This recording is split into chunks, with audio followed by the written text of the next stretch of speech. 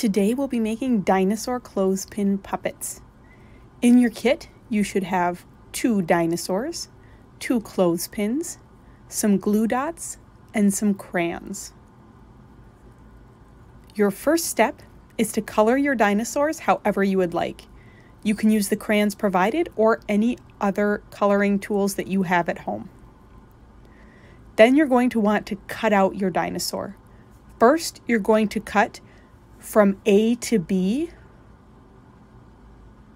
So you'll be cutting off the top of the dinosaur's head, and then you'll cut around the rest of the dinosaur. When you're finished, you'll have 2 pieces that look like this.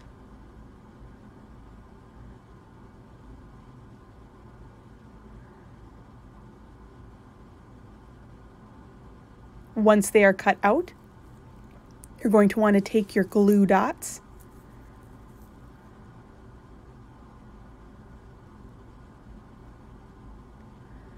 and you're going to put them on your clothespin. Now, if you have regular glue at home, you might want to use this, as the glue dots are a little bit tricky to use.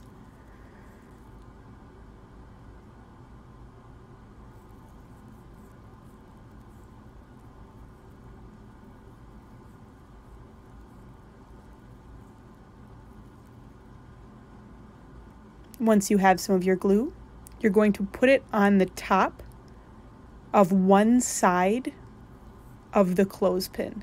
So of the 2 wooden parts that are hooked together, you're going to put it on the side on the top one. And then you'll put another glue dot on the same side, but on the bottom wooden part of the clothespin.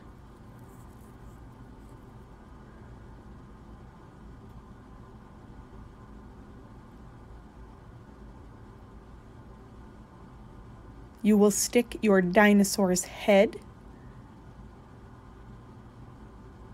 onto the top part of the clothespin.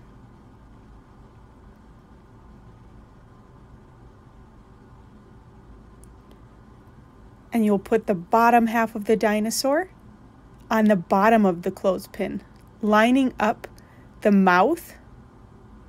So when you open and close the clothespin, the dinosaur's mouth opens and closes. And that is how you make your dinosaur clothespin puppets.